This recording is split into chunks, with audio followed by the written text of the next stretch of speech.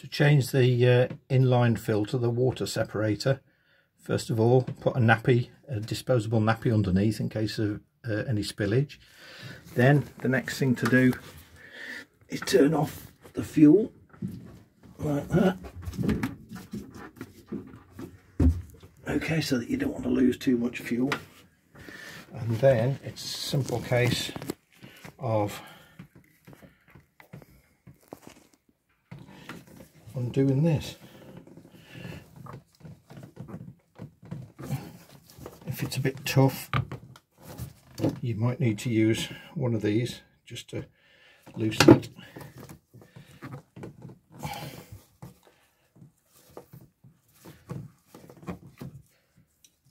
Here it goes.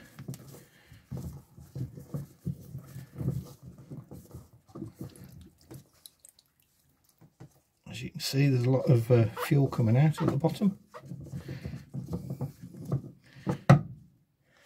Okay, because it's full of fuel. To put the new one back on, just going to put that down there for now.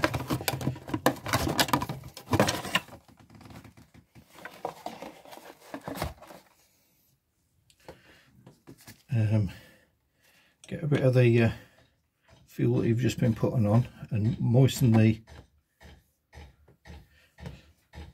seal, the rubber seal, so that you'll be able to undo it again easily when you get this one off.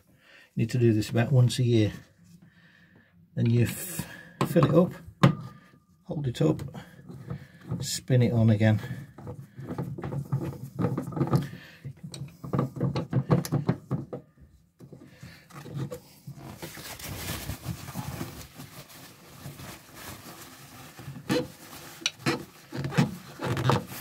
Until it just touches. So that was about there, and then about another half a turn.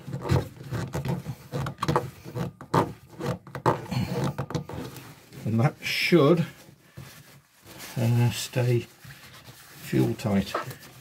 Last thing to do is switch the fuel back on, back at the tank again, which you switched off to start with. And what you want now is for this to fill up with fuel from the inlet pipe here. And to do that, you've got to get rid of the air on the bleed valve at the top here. So you just undo that. You can see that's bubbling the fuel out. I can hear it as well. It's filling up the container, the filter with the fuel. When it's full,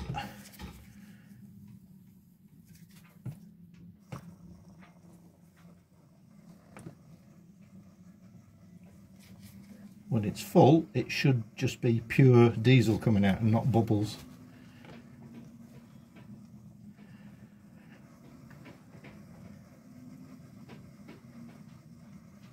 Still filling.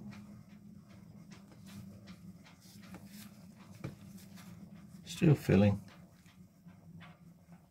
I can still hear it bubbling. Oops.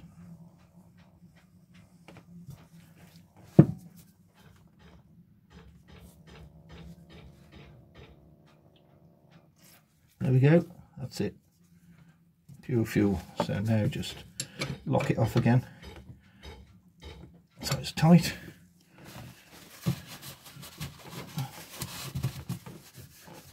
And that's the inline fuel filter done. Okay, easy as that. And it's once a year at the start of the season.